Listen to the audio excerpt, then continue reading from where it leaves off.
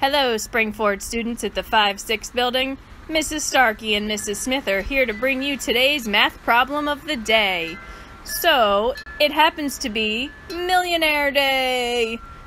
We're here to ask you a math money question. If Brianna has 6 dimes,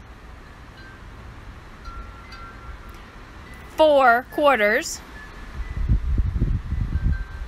and 2 nickels, and she spends $1.35 at the store, how much money does she have left? Send us your answers, Springford.